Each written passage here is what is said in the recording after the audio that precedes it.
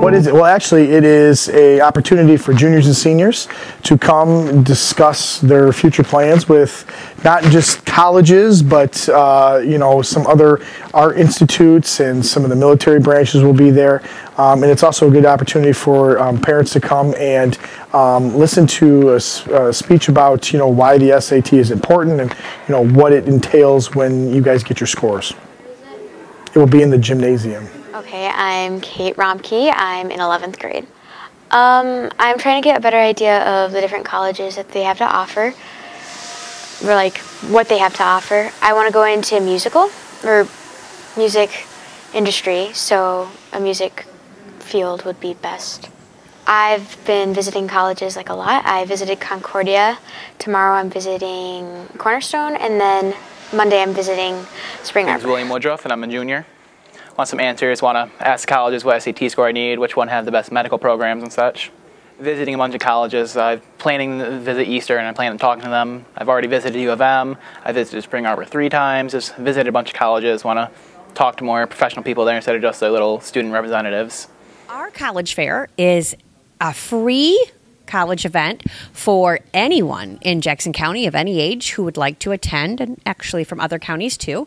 We have just about 70 colleges and scholarship and grant and loan programs coming to the event again this year. It will be on Tuesday, March 7th from 5:30 to 7:30 p.m. in the Northwest High School competition gym and lobby. Actually, from 5:30 to 6, there will be a talk sponsored by the College Access Center specifically for juniors and their parents in our cafetorium, which is across the hall from our gymnasium. And the topic of that talk will be, I'm about to take my SAT. What should I be doing? How should I be preparing for applying to college and my future? Then students can actually go out and meet with all the college reps they'd like to that are visiting us, or any scholarship reps, and they can see who they want during the hour-and-a-half long period of the college fair. So our college fair is actually donation sponsored.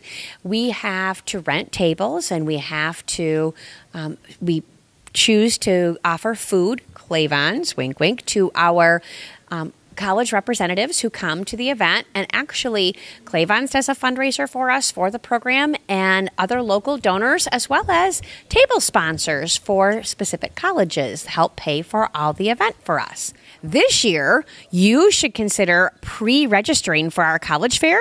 If you're a student at any high school in Jackson County, your counselor has information about how you can go in and fill out some information about yourself, a little bit actually of information, and then you'll be able to come to the fair, show a barcode on your phone that can then be scanned by the college representatives instead of having to fill out your information card at every single college representative's table you go to.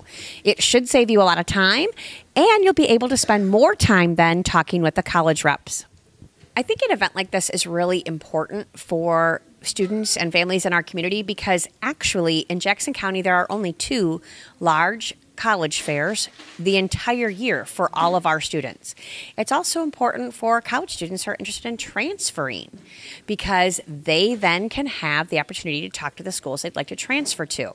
You can find out what kind of information you need to have in order to apply, what kind of grades, what kind of classes. There's such a variety of opportunities for kids at a college fair. So hopefully lots of people will take advantage of it.